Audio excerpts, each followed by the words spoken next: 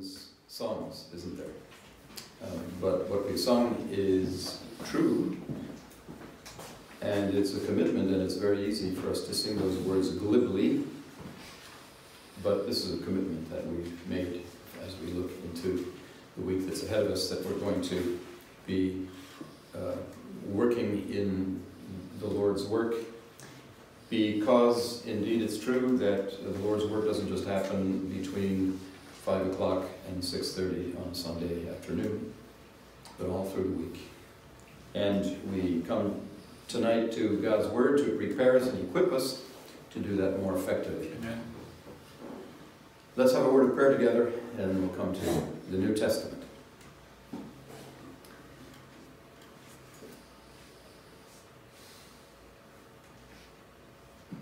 Thank you, Father, for this imagery that we find in Old and New Testament books. We remember how Israel was the special vineyard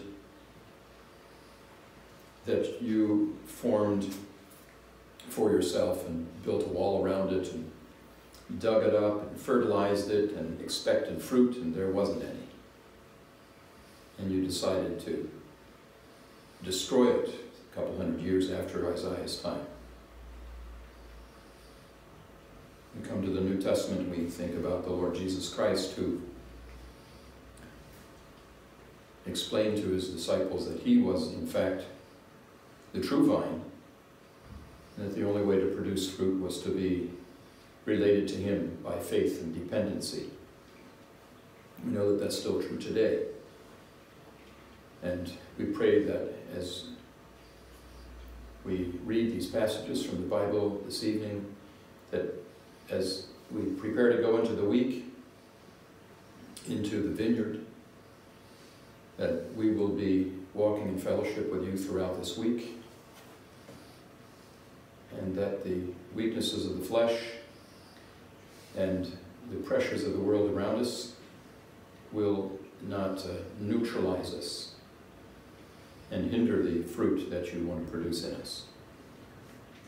Thank you for the freedom that we enjoy together. Give us wisdom and understanding. Help me to be able to put across these truths clearly, and may they make a difference in the way we serve you this week. We pray in Jesus' name. Amen. Amen.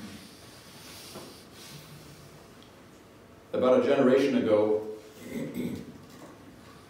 Robert Moody and the channeler Elizabeth Kubler-Ross, who gave him some guidance and counsel, published books that were broadly read in the English-speaking world, and certainly in Germany, where we were aware of it as well, in Luxembourg. And I remember this being something that was published frequently in magazines and was kind of noised abroad on the radio. The books by Robert Moody talked about the experience of many people who had near-death experiences. You certainly have heard about this because it's been popularized broadly since. That people, when they were very close to death, very often had the sensation of being sucked out of their bodies or being suspended over their bodies, and in many cases being drawn by a kind of presence through a tunnel toward a bright light at the end of the tunnel. And in some cases, people reported coming back, not being allowed to go all the way to the end, and they said, well, we sensed that there was an incredible loving presence at the other end, and we were so disappointed to have to come back into our bodies and get back into the routine of going to the office the next week. Or maybe it wasn't the next week. When you're that close to death, you don't usually go back to the office the next day. But you understand the drift. What was not always so broadly known is that Robert Moody was rather suspect in his research. And he cherry-picked the experiences of various people to put into his book. And it became known as well some years afterward, number one, that Elisabeth Kubler-Ross had a great influence on his literature. She is a spiritist and a channeler and involved with the demonic world. Don't know if she's still alive, Elisabeth Kubler-Ross. And secondly, there were many other experiences, perhaps just as many, of people who had near-death experiences that were unspeakably horrific. They encountered nightmarish scenes of torture and of fire, and they came back with, I don't know if they were shaking, but I mean they were shaken to the core of their being by the experience that they had. Of course, books that advertise that kind of thing are less likely to become bestsellers.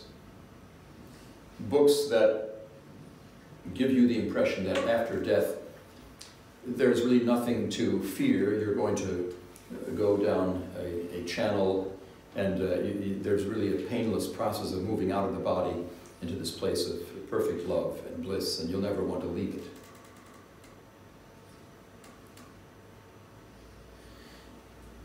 This afternoon I would like to talk about the whole matter of the intermediate state, which is the terminology that's usually used in the theology books for the place that a person goes after his body dies. This is part of a series of studies that we're going to be doing on the first Sundays of the month, Lord willing, going forward, on various themes that relate to what the Bible says about the future.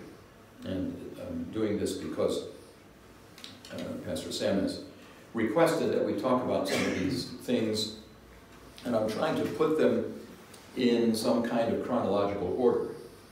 We gave last month a kind of an overview in Luke chapter 21 of things that were foreseen by the Lord Jesus Christ regarding the collapse of the city of Jerusalem and his own prophetic statements about what was going to happen at a yet future time. Tonight, the intermediate state. Next time we're together, I'd like to talk about a number of other things that will just move us through things chronologically for the church and for believers.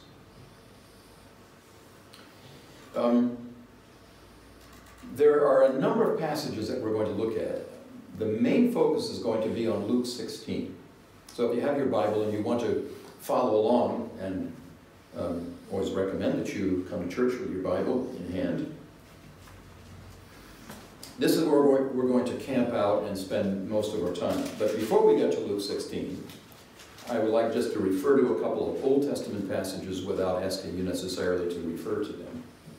And then after Luke 16, we're going to go to a few other passages in the New Testament, kind of round out our understanding of this very important matter. And my purpose is twofold. Number one, I want to urge you to be sure about your destiny after death. We live in a culture that doesn't like to talk about death or skates around it in various ways, although there are more and more countries now that are promoting doctor-assisted suicide and promoting the idea that if you wake up some morning and you really have a bad case of the blues, maybe you'd like to kind of unplug, and the state will not be unhappy about that because you will cost a lot less for society in the long term. Death is becoming something to be feared no more than a bad rainstorm, and it may have very many benefits for you. My friend, let's not follow that train of thought, because life is sacred. God has given it to us to be valued and to be used and invested in His work, as we just sang a moment ago. You need to know where you're headed, because it is true that unless the Lord comes to take us home to be with himself, every one of us one day will face death and will pass through death into either eternal death or eternal life. You need to know where you're headed. And number two, in looking particularly at Luke 16, I want to urge us to warn others about the future that is expressed in this passage and related sections of Scripture.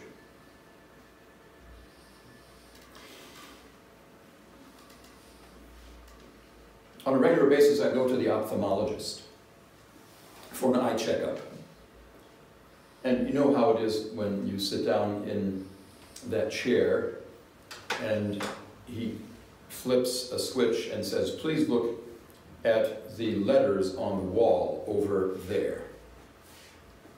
Ever since I was a little boy, I've had a very bad case of bad vision, which is even now after I've had the respective surgeries for ancient people. I still prefer, when I'm reading, to wear a pair of glasses.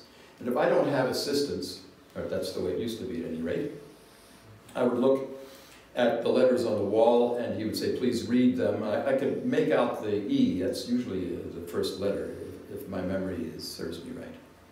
But once I get past the next line, I would be totally lost. Everything was fuzzy, indistinct. Reading the bottom line or the next to the bottom line would be as impossible for me as flying. And that's kind of the way it is on this topic for us, what comes after death. There are many people who have a very fuzzy idea about what comes after you breathe your last. Even those maybe who have grown up in the local church and who have somewhat of a familiarity with the Bible, it's just not real clear. There's something on the other side of the wall, but to read it distinctly, no, that's too difficult. So let's try to bring a little more focus to that. The first thing I want us to think about is what the Old Testament had to say about the intermediate state, that is, between the time when a person dies and the time when he receives a resurrection body. In the Old Testament, we find many passages that tell us that there is conscious life after death, but the picture is a little fuzzy.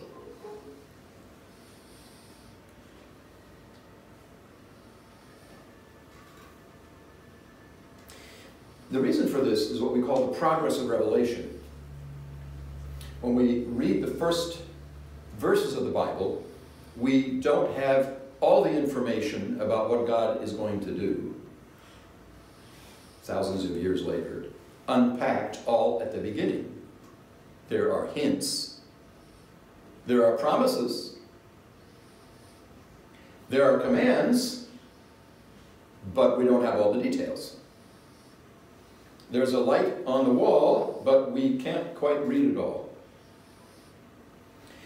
We think, for example, of Job, who says in Job 19:26, "In my flesh shall I see God."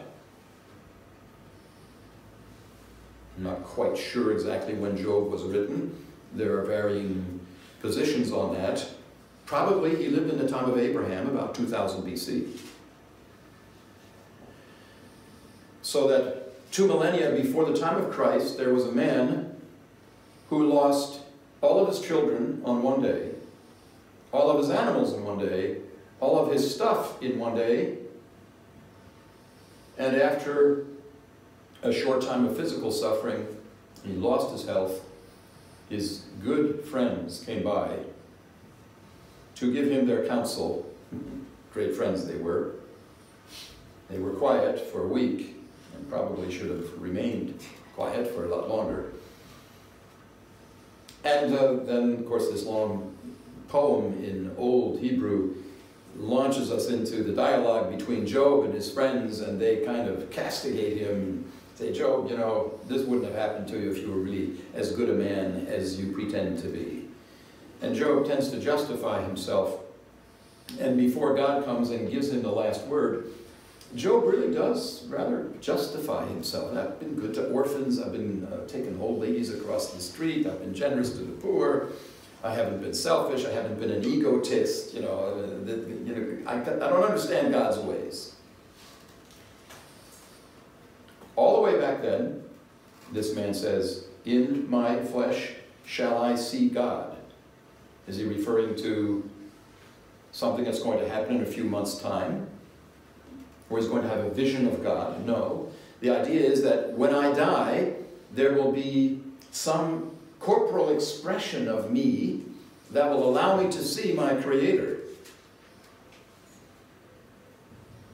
Or think about David in Psalm 17, who writes, as for me, I will behold thy face in righteousness. I shall be satisfied when I awake with thy likeness. I will behold thy face in righteousness. David, roughly 1,000 years before Christ. And we read in Daniel chapter 12, at the time of the Babylonian captivity, about 500 years before Christ. Many of those who sleep in the dust of the earth shall awake, some to everlasting life, and some to shame and everlasting contempt.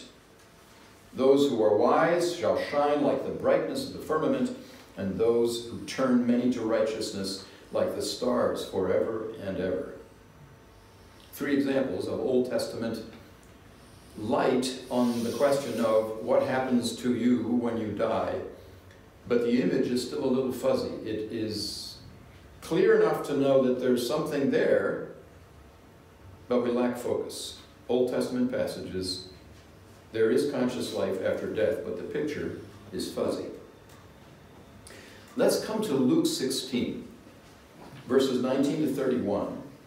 And I want you to see this example from the teaching of the Lord Jesus Christ, which teaches us that there is indeed conscious life after death, either with God or away from God. And the picture is much clearer. Now, before we read this passage, let me give a little bit of context. Because obviously Luke 16 follows what?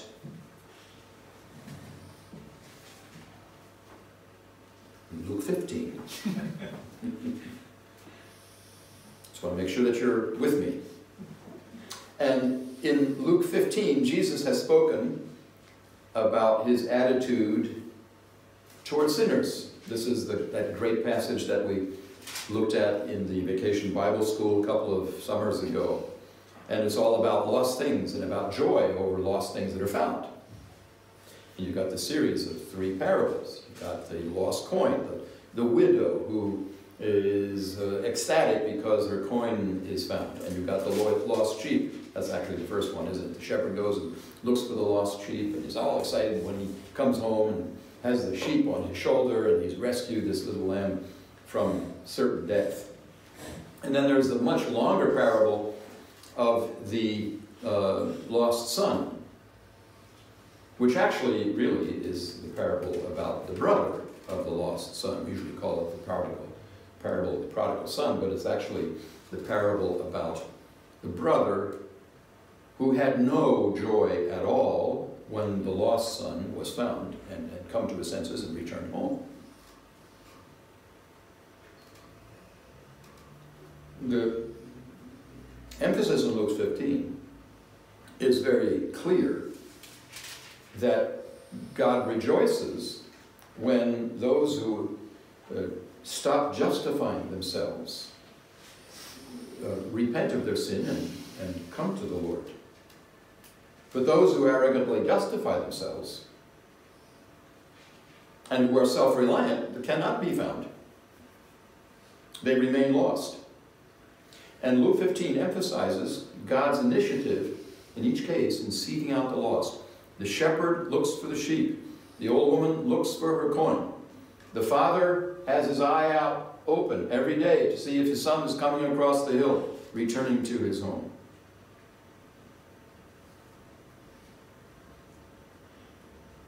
look at chapter 16, verse 1. And he said also unto his disciples, which seems to bring Luke 15 and Luke 16 together almost seamlessly. This is part of a continuation of the discussion. And when you come to Luke 16, you find out that Luke 16 is talking about money. Kind of maybe picking up on the discussion in the second parable about the lost coin. And you will see in this first parable of Luke 16, I don't think we're going to take the time this evening to read it all over. You're probably familiar with it. It's about a man who is a manager for somebody else's business. And the fellow who is called a steward is accused of wrongdoing. He's maybe been pilfering in the cash box, or maybe he's made some bad investments, and he's wasting the money of the big boss. And so the big boss calls him into the office and says, "I hear what you're doing, you're fired." And so the steward, who works for the big boss, who is a very sly chap indeed, decides to pick a number of the best clients of the boss, and he goes to them and interviews them and says, "Tell me, what's the balance sheet look like for your accounts with the big boss?" And the client says, "Well, it doesn't look too good. I owe the big boss X number of shekels." And the steward says, "Let's make a deal. Look, just chop it in half and we're good to go." He goes to the next client. "How much do you owe the big boss?" "Oh, so many shekels." "Cut it in half." And yet to another one. And when the big boss finds out about what the steward has done, he hauls him in again and says, "You are really a crafty young fellow. You've used my money to make friends for yourself." And look at verse 8. "The Lord commended the unjust steward because he had done wisely." That's a very ironic use of that word, wisely. A kind of worldly wisdom, cunning.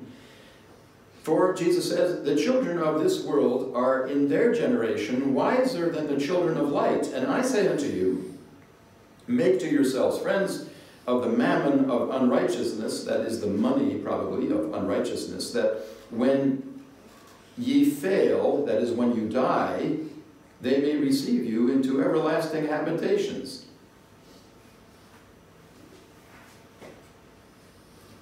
Use money so that when eternity dawns, those whom you have blessed with your possessions will welcome you into the eternal blessings. And then he continues, speaking about money, and here's kind of the core teaching in Luke 16 about money. Verse 10, "He that is faithful in that which is least is faithful also in much.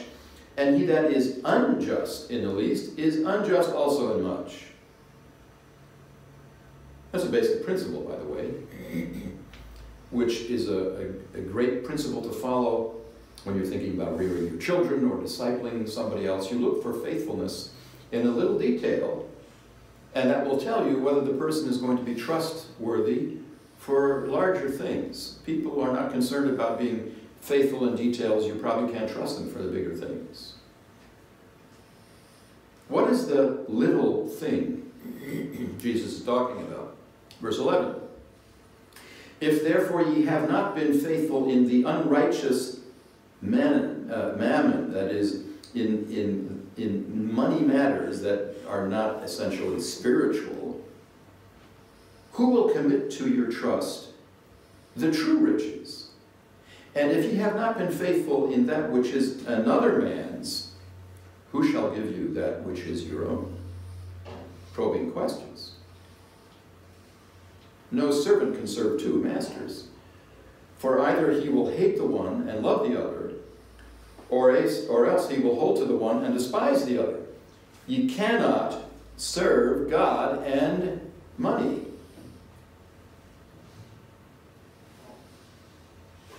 And everyone applauded. Oh no, sorry, that's not what it says. Verse 14, "The Pharisees also, who were covetous, heard all these things, and they derided him. You want to get pushback? Preach about money, right? Everybody likes to talk about money, but we don't like to be convicted about abuses of worldly things. Jesus said, verse 15, "Ye are they which justify yourselves before men, but God knoweth your hearts, for that which is highly esteemed among men is abomination in the sight of God. The law and the prophets were until John. Since that time the kingdom of God is preached, and every man presseth into it." That is, you're falling all over each other to push your way into the kingdom which John the Baptist put on offer for the people of Israel. And you're convinced that you're worthy of it, and you're going to make it in. It is easier for heaven and earth to pass than one tittle of the law to fail. Whosoever putteth away his wife and marrieth another committeth adultery, and whosoever marrieth her that is put away from her husband committeth adultery. This strange statement that is put in here by Luke. What does that have to do with John? With money, I'm sorry. What does divorce have to do with money? Well, in many cases it has a lot to do with money. And these men, these Pharisees who were masters of the law, were probably in the process of putting away certain wives for financial reasons. Now, verses 10 to 18 are kind of the core teaching section of the chapter. Luke 16 begins with a parable about how to use riches. Then there's teaching about riches. And now we finish off this section from verses 19 to 31 with another parable, which I think shows us that the major teaching is bookended with these two parables about the same topic. Look at verse 19. "There was a certain rich man who was clothed in purple and fine linen and fared sumptuously every day. And there was a certain beggar named Lazarus, who was laid at his gate full of sores, and desiring to be fed with the crumbs which fell from the rich man's table. Moreover, the dogs came and licked his sores, and it came to pass that the beggar died, and was carried by the angels into Abraham's bosom. The rich man also died, and was buried. And in hell, or in Hades, Hades, he lifted up his eyes, being in torments, and seeth Abraham afar off, and Lazarus in his bosom. And he cried and said, Father Abraham, have mercy on me, and send Lazarus, that he may dip the tip of his finger in water and cool my tongue, for I am tormented in this flame. But Abraham said, Son, remember that thou in thy lifetime receivest thy good things, and likewise Lazarus evil things. But now he is comforted, and thou art tormented. And beside all this, between us and you there is a great gulf fixed, so that they which would pass from hence to you cannot, neither can they pass to us that would come from thence. And then he said, I pray thee therefore, Father, that thou wouldest send him to my father's house. For I have 5 brethren, that he may testify unto them, lest they also come into this place of torment. Abraham saith unto him, They have Moses and the prophets. Let them hear them. And he said, Nah, Father Abraham, no. If one went unto them from the dead, they will repent. And he said unto him, If they hear not Moses and the prophets, neither will they be persuaded, though one rose from the dead.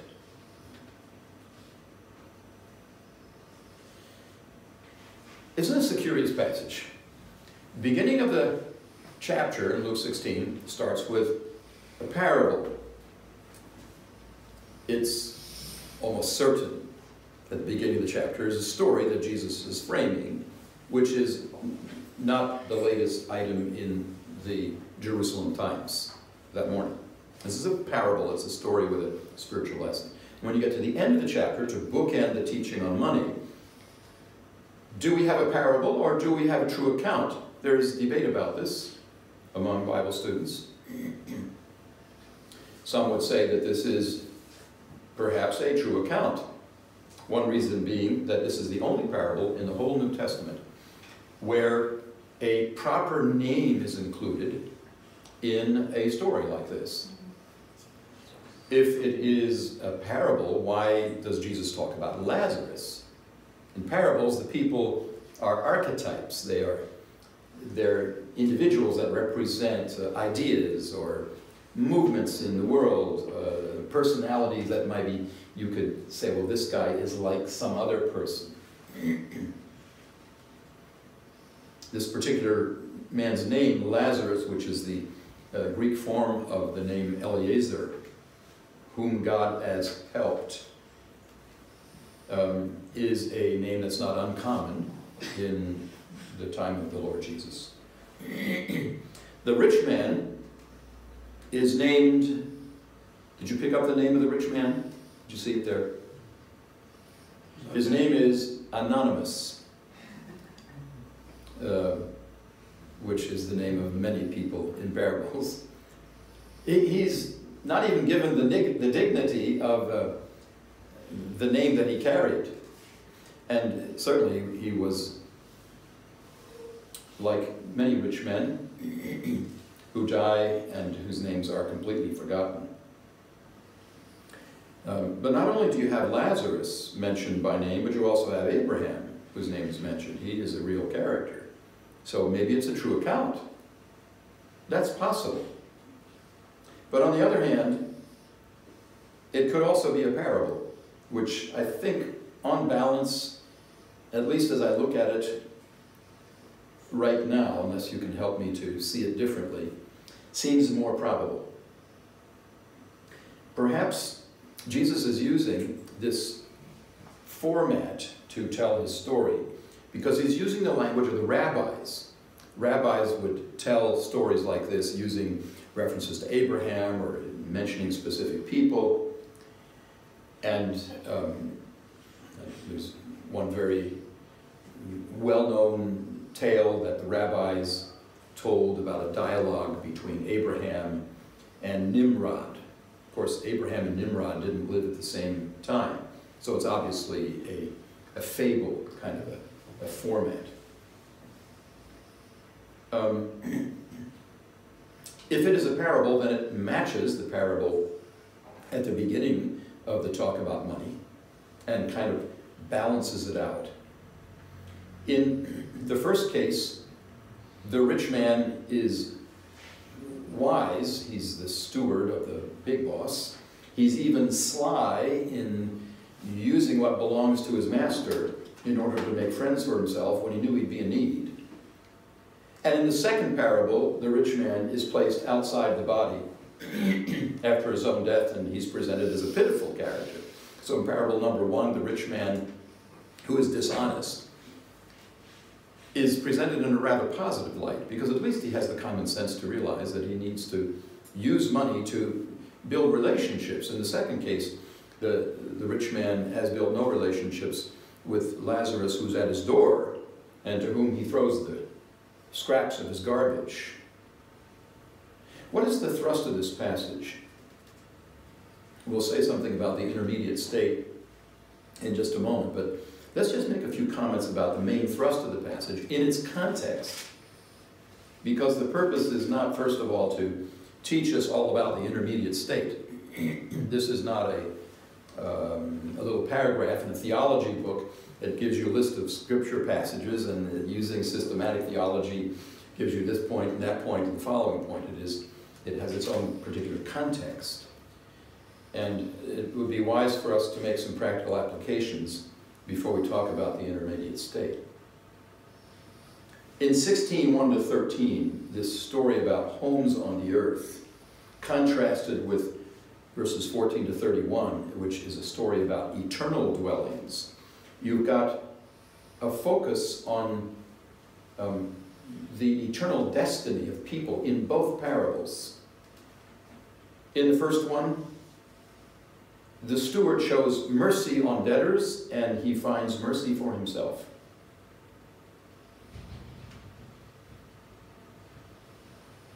The happy clients are going to give him another job, although they'll take him into their homes after he's lost his job. He shows mercy to them, he receives mercy from his clients.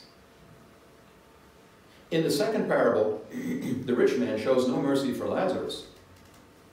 And when he dies, he himself finds no mercy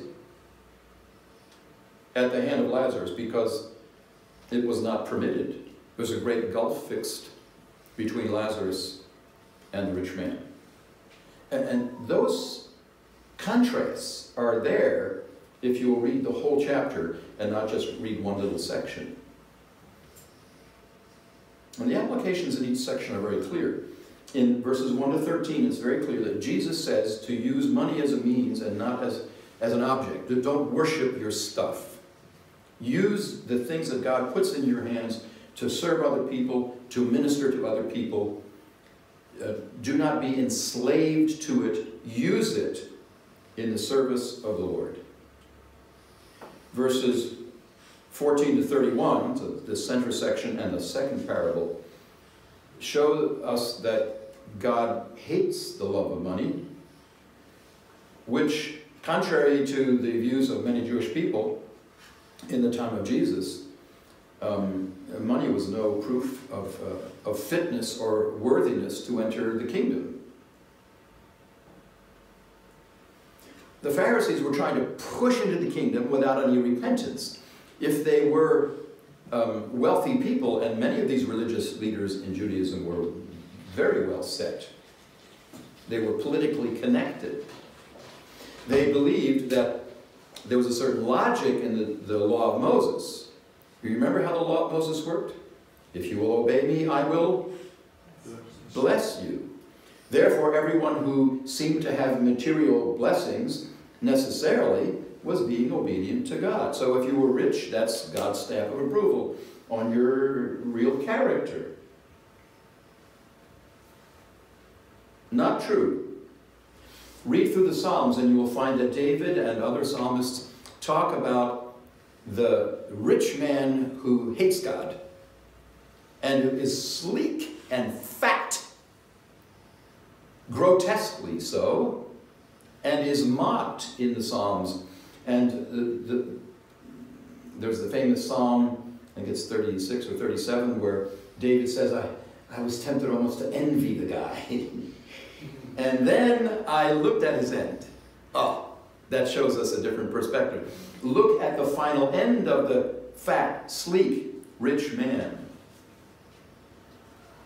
And you'll see that the bottom line of all of this is that Jewish people must listen to the law and the prophets, which demand love for God as the core issue. They must not be satisfied with their material abundance. And they must not satisfy, or they must not congratulate themselves into saying, we have material abundance, therefore God must be happy with us. And so before we go into some of these details on the eternal state, think a moment about how you use the things that God has put in your hand.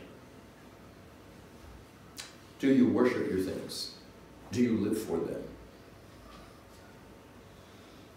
It's always interesting to drive down the auto route and see cars passing as we're coming to church sometimes to Ben al-Madinah, depending on the hour of the day. A Ferrari will pass us at lightning speed, or a huge Porsche. If you have a Ferrari or Porsche, I'm not talking about you. And you know, I don't think I've ever seen one of those cars that isn't absolutely in exquisite shape. They are polished, well-maintained, and I think that if I had a Ferrari, I would polish it and maintain it too. And it is possible for us to become really obsessed with our Ferraris, whatever they might be, and to prostrate ourselves before them and serve them. And we forget that we become slaves of the things that we serve. And we're not supposed to do that. God says, I want you to love me and use the things I've given you. You may enjoy them, but use them for higher ends, for higher purposes. What then does this second parable teach us about the eternal state, the intermediate state, excuse me, not the eternal state? That's something different, as we'll see later. What does the second parable teach us about the intermediate state? That is, that time between the death of a person, whether saved or lost, and the time of the resurrection of the body. There are a couple of observations I'd like to make. We've read the passage, and so you're familiar with it. I'd just like to make a couple of observations as we go through a number of these verses. First of all, in regard to verse 22, I want you to notice the radical reversal of this life's fortunes that is possible in the life to come. In the life to come, the life after death, there is possible a complete reversal of fortunes. Now that goes in both directions. Lazarus, if you were to see him today, begging in front of a Koviran or some other place where beggars gather hoping to get a few bits of free food, you would say, this is kind of a sorry fellow. Why doesn't he get a job? He must be an illegal. Don't you have an education? Do you have a family? And then if you look at the person who owns Koviran, who happens to come by, maybe in his Ferrari, I don't know, and you say, well, that's an admirable person who really knows how to work and achieve something. When you go to the other side of the casket, things are exactly the opposite. Certainly picked that up when we were reading the parable. The beggar dies and is carried by the angels into Abraham's bosom. The rich man also died and was buried. And in hell, he lifted up his eyes, being in torment. It's a despicable picture of this beggar who is dirty, diseased, reduced to feeding on the garbage. The dogs come by to lick on his putrefying sores, which would certainly have aggravated his condition. I don't recommend that you have dogs lick your sores if you're sick. Go to the pharmacist. Go to the doctor. This man is in bad shape. But the rich man, who is anonymous, is almost passed over as being an insignificant person. The rich man dies and he's buried. Basta. Close the casket, put it into the ground. Well, I guess that's a bit of a, we're imposing our Western burial practices, aren't we? Because they didn't put this man in a casket. They put him into some kind of a bag and put him into probably a very expensive tomb hewn out of the rock. But the rich man is foolish.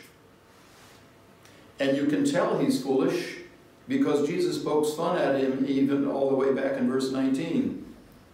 He's clothed in purple. You like purple? Maybe you say, I wouldn't be caught dead in a purple suit, especially if you're a man. But for a man, in this context, to be clothed in purple means that he always buys Hartshafner Marks, or he's decked out in a 1,000 euro suit. And it also says that he was dressed in fine linen. That was his underwear.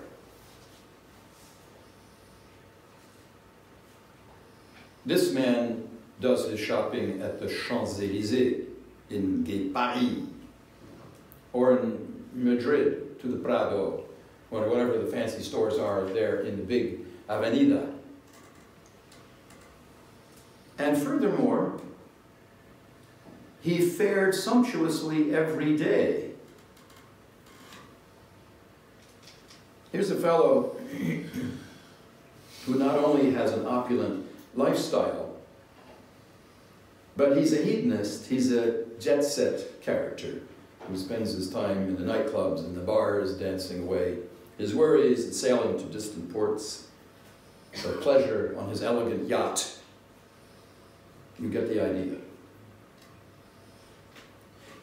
The rich man is the man that the world envies, but his life is empty. And he's going to face judgment and a radical reversal of fortunes. Lazarus is down at the beginning, he rises to the top at the end. The rich man is at the top at the beginning, he's at the bottom at the end. The point we want to make is that when you get past the grave, there is possible a radical reversal of fortunes in life to come. Most people that we meet on the street don't like to think about that.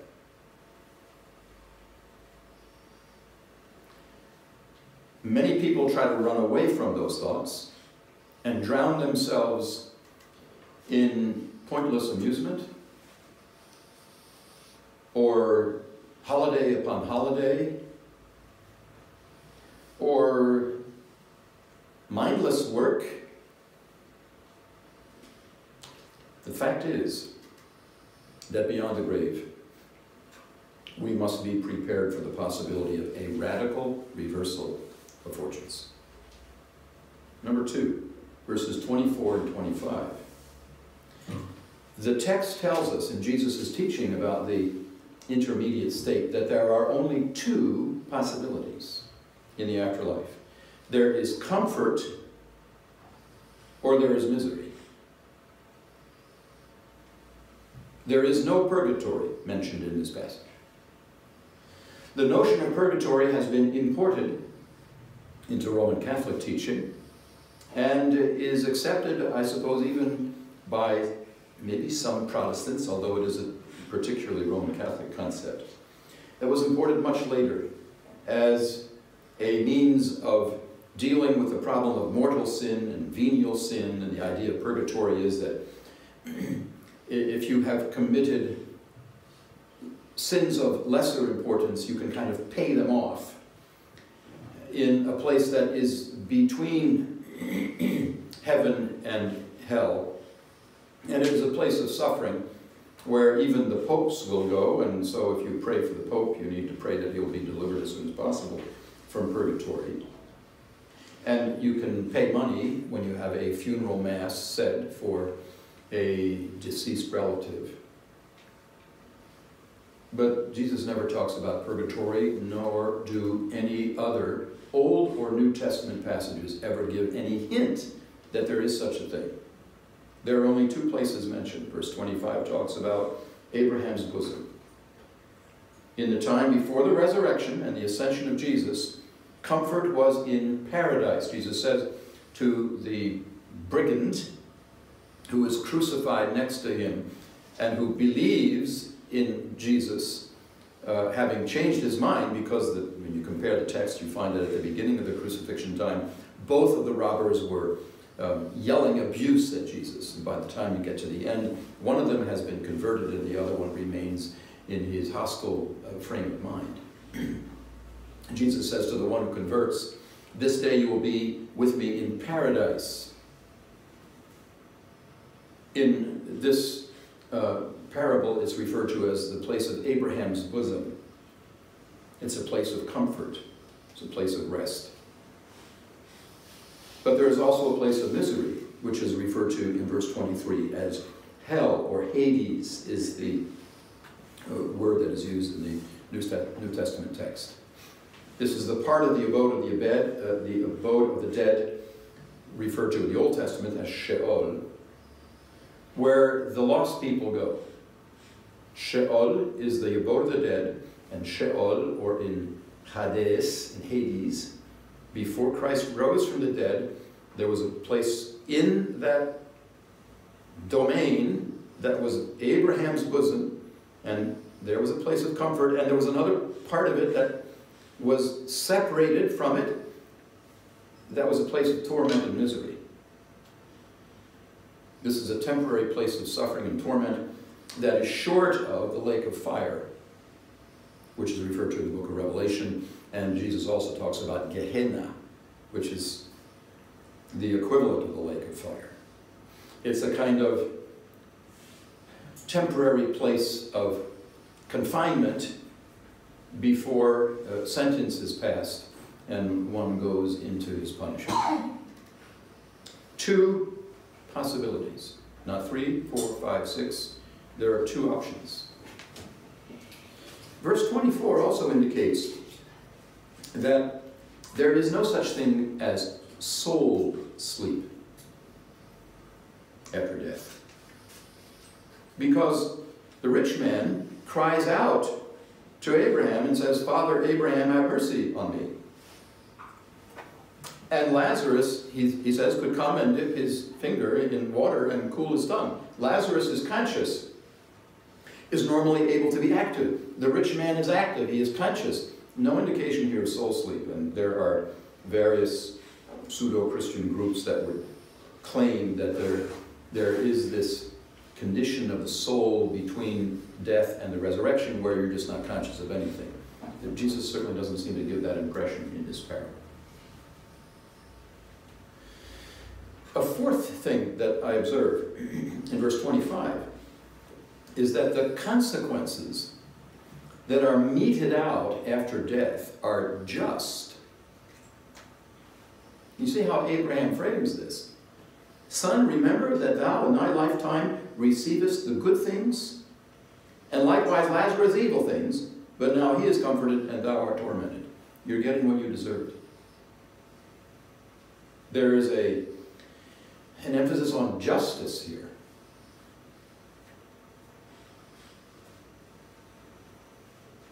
A fifth observation, verse 26, there are no second chances.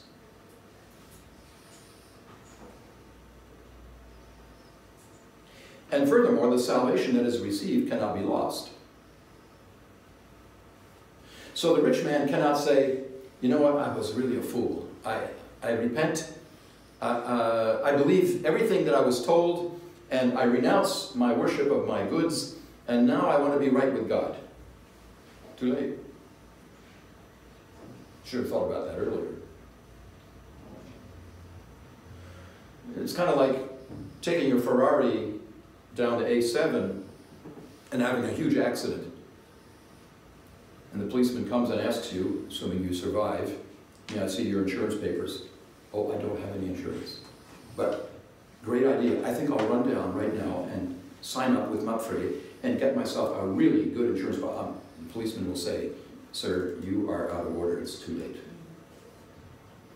You need to deal with these things ahead of time. And furthermore, for Lazarus, there is no indication here that Lazarus is going to be in Abraham's bosom for a little while, and then maybe he'll end up in Hades. That certainly doesn't make any sense in this parable, does it? There are no second chances, and the salvation received cannot be lost. There is security for those who are in God's family, and there is eternal lostness for those who are against him. Another thing I find that's very striking in verse 28 is that the unsaved dead would be preachers of the gospel if they could come back. Yeah. Striking, isn't it? All of a sudden, this man who's been living for himself is concerned about his brothers. I got 5 brothers. I wonder if they were younger or they were older. Maybe he was the kid brother. That doesn't really matter, does it? But he's concerned about his family. And send Lazarus here, raise him from the dead so that they won't come into this place of torment. This is no place to come. I've invited them to the bars, I've invited them to my parties, but I don't want them to get here. So please do something to warn them.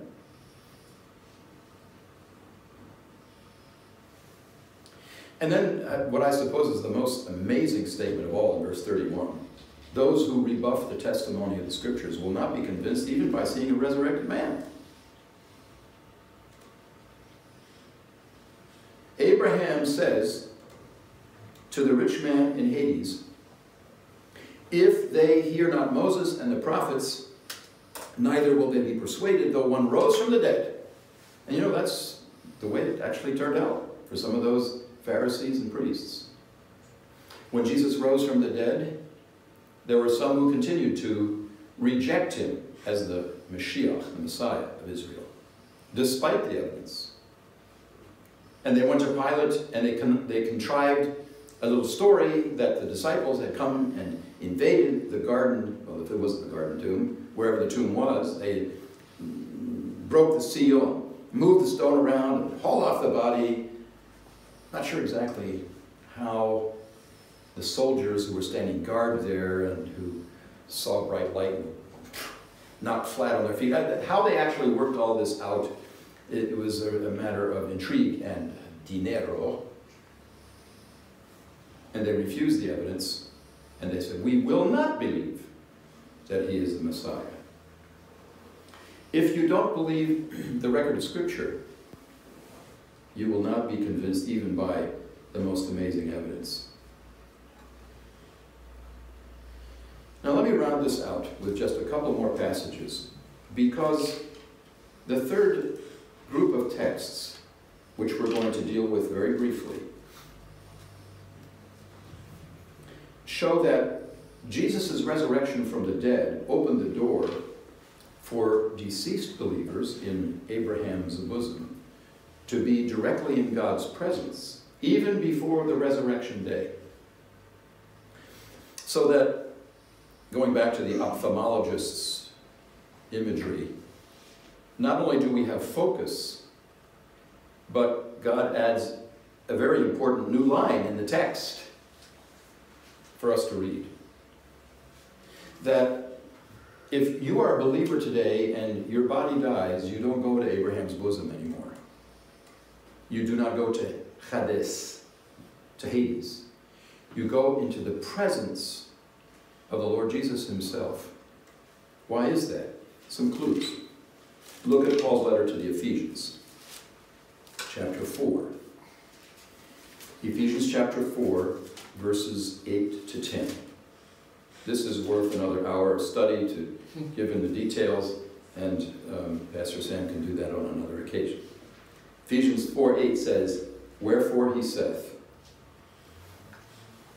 the context is the gifts that Christ gives by grace. Wherefore he saith, when he ascended up on high, he led captivity captive and gave gifts unto men.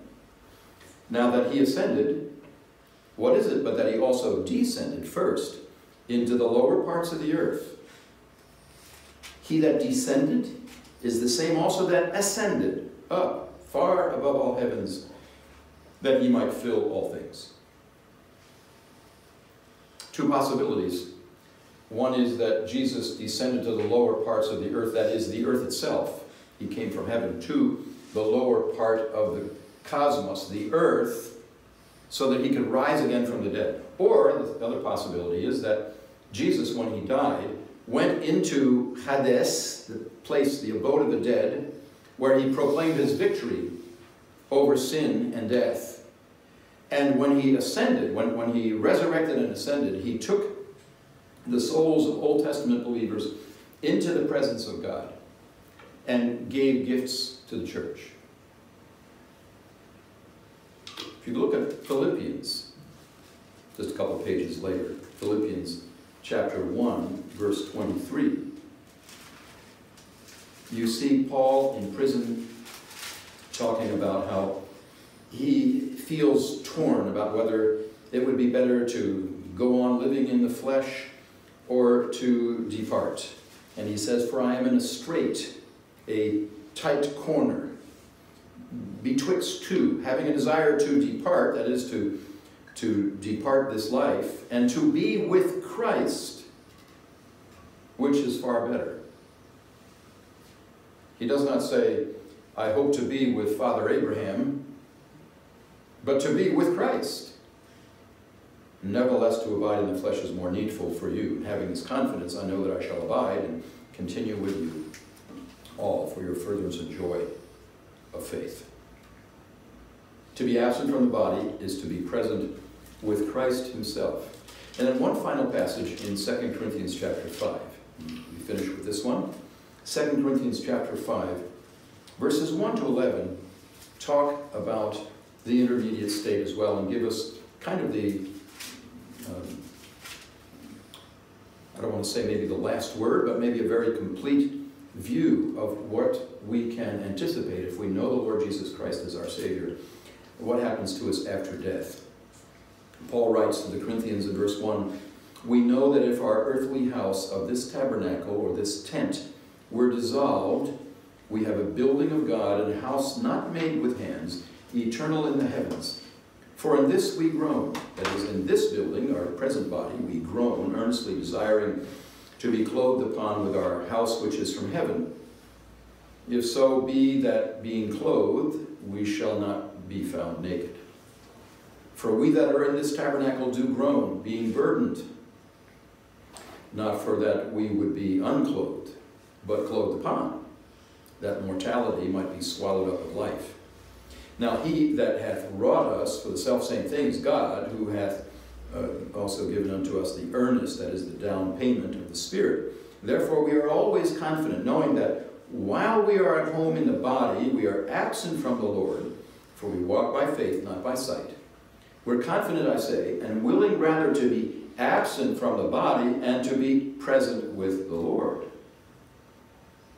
Wherefore we labor, that whether present or absent, we may be accepted of him. For we must all appear before the judgment seat of Christ, that everyone may receive the things done in his body according to that which he hath done, whether it be good or bad. Knowing therefore the terror, that is the fear of the Lord, we persuade men, but we are made manifest unto God, and I trust also are made manifest in your conscience. Couple thoughts.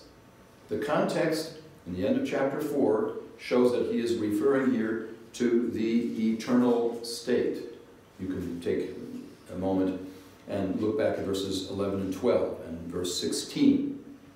He's talking about the deterioration of the outward man and the coming of what is eternal after death. The description that is given is dual. We are body and soul, and you can't pull down a zipper and have body on one side and soul on the other side. The whole relationship of the mind and the brain, for example, is a mystery that no one can explain. The mind exists independently of the brain, but until you die, the mind and the brain are intimately related, and you cannot separate them. Eternal life is something that includes the invisible and the spiritual and the material. We are always going to live in a material body that will be transformed when the resurrection comes. But before the resurrection, how are you going to express your mind? There are many people, when they think about the intermediate state, as if a person who has departed this life is a kind of a wandering essence. You know, people will tell you, and people have talked to me about this. I remember earlier in our ministry, we did a funeral for a family that said that the person woke up late at night and sensed their mother at the foot of the bed. And it was just a presence, and we know it was she. How do you know? Well, I didn't press the matter because these were unsaved people. But they came regularly to the church. I just sensed, I know what my mother's like. It was my mother at the foot of the bed. Well, you couldn't see her, couldn't smell her. You didn't hear her flapping her wings. It was just a presence, they said, that they sensed. And a lot of people think about the ongoing spiritual something of people. And that's all there is that's left. But when you look at the testimony of Scripture, you always see this merger of something tangible and material and something non-physical, immaterial. And how that's actually going to get fleshed out in the intermediate state, we're not quite sure from Scripture. This passage is a puzzle for many Bible students. Some would believe that the house that's being referred to in chapter 5 is the house that Christ is preparing for his people. John chapter 14, I go to prepare a place for you. In my Father's house there are many mansions. And one of the reasons that Jesus is delaying is that he is building a place for his people. And maybe the things that are used to create that eternal dwelling place for God's people is what we send up ahead. It might be an allusion to this in 1 Timothy 6, where you build a good foundation for the future by the way you use your things. There are others who suggest that this building that we're going to be clothed upon is some kind of a temporary, a body that's not really the resurrection body, referred to maybe as a tent, a tabernacle here, something temporary. When you go to Revelation chapter 5, and you remember, or I guess it's chapter 6, where you see the souls under the altar who are crying out. It's the fifth seal judgment. And the souls cry out to God and say, how long are you going to put up with this? Bring justice to the situation in the world. This is horrific. The souls are crying out to God in John's vision. How do the souls cry out if they don't have lips and vocal cords? We don't know. But isn't it interesting to see in Luke 16 that the rich man experiences some kind of pain in torment so that he wants a drop of water put on his tongue. You say, well, that's just a story, it's just a parable, don't press the details. Well, it's Jesus who's giving the parable, so I better listen very carefully.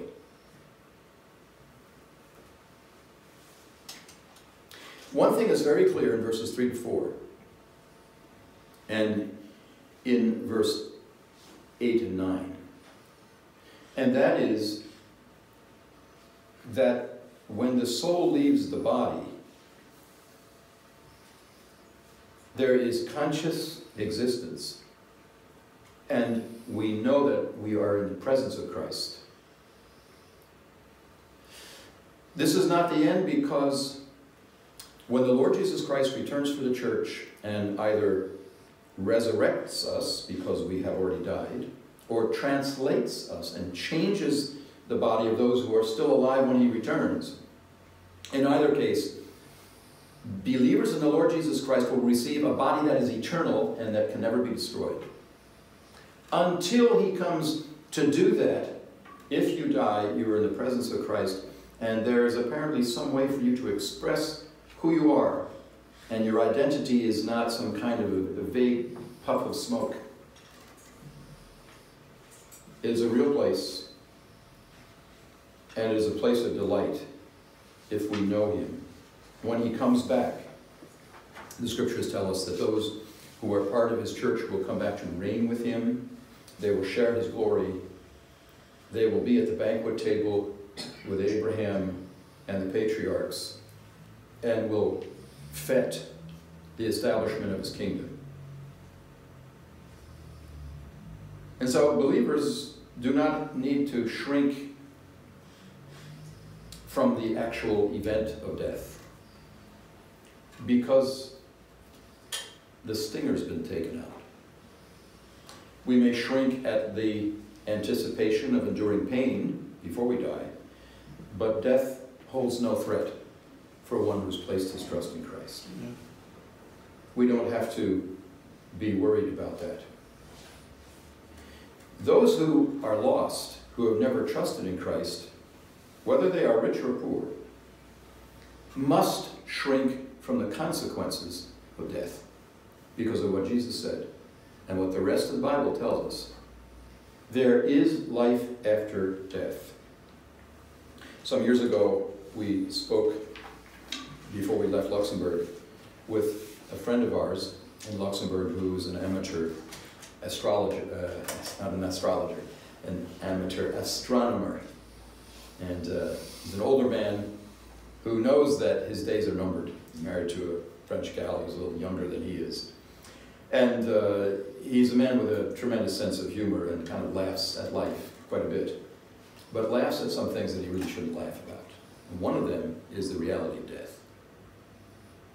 And he said, the days are going to come, maybe you'll not see us again, and you know, my wife and I will have passed off this world and we'll just be one of those stars out there, or we'll be nothing, we'll just kind of disappear into the blackness.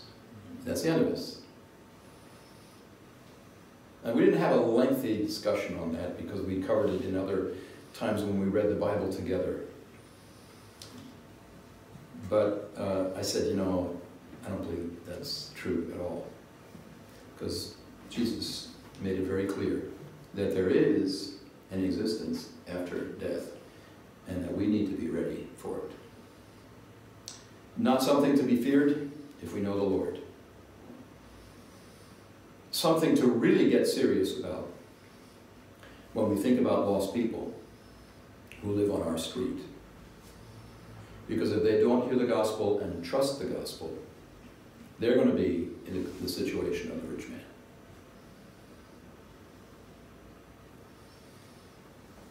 Are we concerned about them? Yeah, should be. We ought to be. If you don't yet know Christ, don't brush this off as just another fable from Christian sources. This is real stuff.